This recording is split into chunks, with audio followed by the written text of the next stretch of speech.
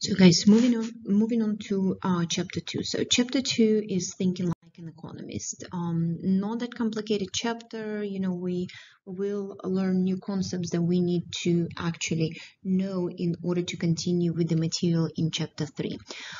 So we're going to talk about, very kind of definition-wise, theory-wise, concepts, what kind of roles economists play in our society. We're going to introduce different models. We're going to talk about circular flow diagram.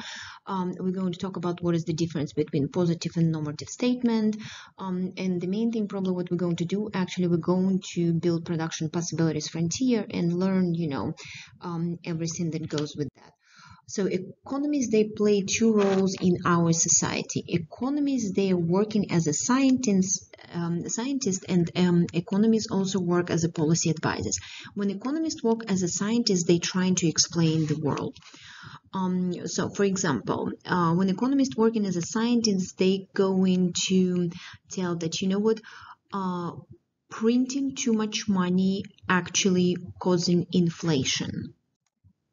So the economists, they studied the inflation, they, found the cause of the inflation. So they're scientists, okay? They did all the research possible, and they said that printing too much money causing inflation. This is when the economists working as a scientist. They're trying to explain the world. When economists are working as a policy advisors, they're going to try to improve the world. And what are they going to do? They're going to say, well, you know what? We need to actually print less money, okay, in order to decrease a level of inflation. So therefore, once again, when they advise us what to do in order to improve the economy, then in this situation, economists are working as a policy advisor. So guys, it's a very kind of technical definitions. I don't think that you ever going to watch TV and see some kind of economist, making some kind of statements or telling you what happened and stuff like that, and you're going to think, oh, is that economist was working as a scientist or as a policy advisor? So, but please just know this definition, for the test. Keep going. When we actually study economics, we make a lot of assumptions, okay? So, and assumptions, they making our world very, very simple, okay? And it makes our models, when we look at the models, it makes it very easy to analyze. For example, one of the assumptions that we're going to do in this chapter when we're going to study production possibilities frontier is that we're going to assume that economy is actually producing only two goods.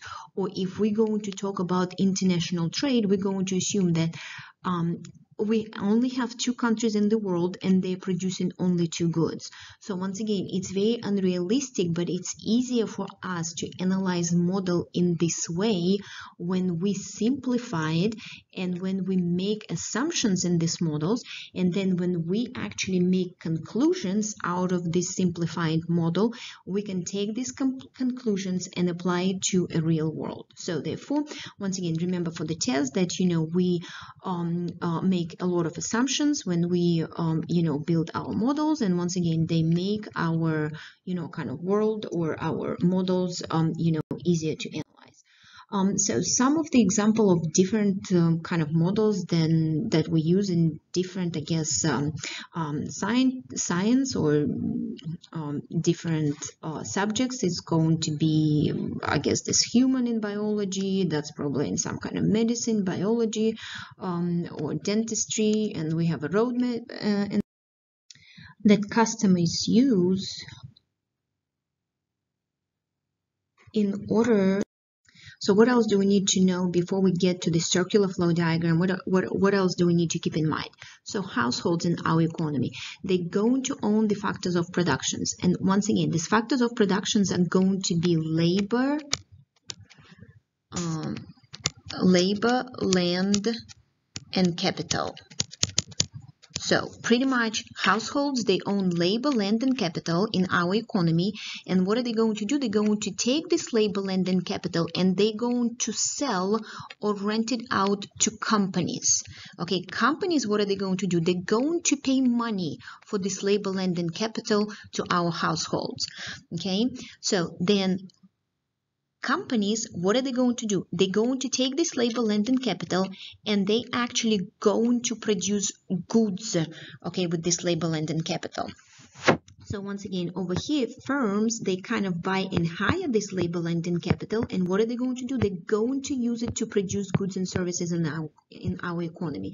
When they produce these goods and services in our economy, then firms are going to sell these goods and services to whom? Of course, to households, isn't it? So therefore, households, what are they going to buy? They're going to buy these goods and services that companies actually produced, okay, by using this labor and capital that households actually own, sometime in the past. Okay.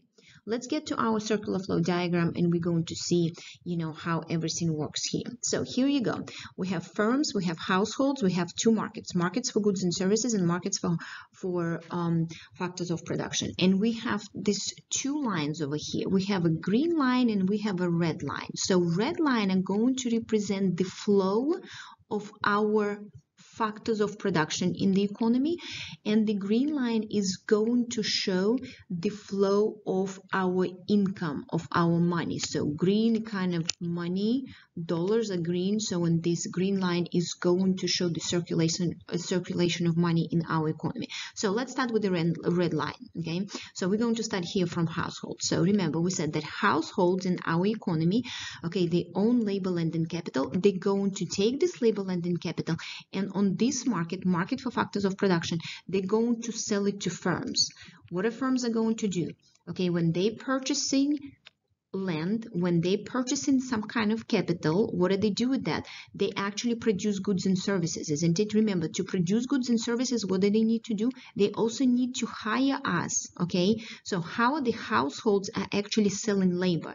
So the households, they are hired by our firms and companies, okay? And firms and companies, they actually using us as workers to produce those goods and services, isn't it? So therefore, once again, all these three things are going to flow to our companies. So when companies produce goods and services, what are they going to do with them? They're not going to just keep it in their warehouse. They're going to go to this market, and on the market for goods and services, they're going to sell these goods and services. Once again, who is going to buy these goods and services from the companies? Well, remember, we have just two participants over here, isn't it? Of course, these goods and services are going to be sold back to our households, and the circle is actually going to repeat. Okay, households, they're going to sell these factors of production. Firms are going to buy, rent, or hire them, and then produce goods and services, and it's actually, repeat on its own again. Okay, so now keep moving. Okay, we're going to talk about this green line. So remember, let's suppose we're going to start here again from households. So households, when they work for the companies, remember, companies hire us, isn't it? So when household work for the companies, they generated some kind of income, isn't it? What are they going to do with this income? They're going to go and spend this on the market for goods and services by doing what? By purchasing those goods and services that company produced, isn't it? Now, when households spend the money, okay, on this market, companies generate, okay, our spending money, they generate in the form of the revenue, and it's actually going to firms. What are firms going to do with this money? Here you go. They sold these goods and services. What are firms going to do with this money? Are they going just to put it in the register and put it in the bank account and do nothing with that? And the answer is no. They're going to take this money and they're going to actually hire people, isn't it? Here you go. They hire this labor. What are they going to do with this money? They're actually going to take this money and they're going to reinvest, isn't it? They're going to actually purchase some capital. They're going to purchase a building. They're going to pay rent and stuff like that. So therefore, when company take this money, okay, that they actually just receive from the households, they're going to pay rent, they're going to buy buildings, they're going to hire people, and therefore when companies spending this money goes back to the households in the form of income. Okay, in the form of income. And circle is going to repeat again. We're going to take this money, we households, because we work for the company, we sold them land, we sold them some kind of capital. We're going to take this money, we're going to go to this market, okay, purchase goods and services from our companies. This money is going to go in the form of the revenue, and once again, it's going to keep going. So therefore, what do we learn from this diagram? We learned that firms and households, they actually depend on each other, isn't it? If firms are not hiring our households, if they're not purchasing labor, land, and capital from us, what is going to happen then? It means that firms do not actually pay any money to households. If they don't pay any money to our households, households are not going to take this money and spend on this market for goods and services. If they're not spending on this market for goods and services by purchasing goods and services, it means that the companies are not going to generate any revenue, and the circle is going to repeat. So therefore, guys, remember, we do depend on each other. Okay, what else? So we do depend on each other, and once again, it's very important that the government is going to make sure that they creating favorable conditions for companies to operate the business, isn't it? Because if they operate a business, once again, they actually create income for our households, okay? And then households take this income and they spend it where? By purchasing goods and services from the firms. Okay, really quick, what is not realistic on this diagram? What is actually kind of omitted from this diagram? So if you can think about for a couple of seconds, remember, when the firm actually receive money in the form of the revenue from households, are firms keeping all the money? And the answer is no. Remember, firms have to pay taxes to the government, isn't it?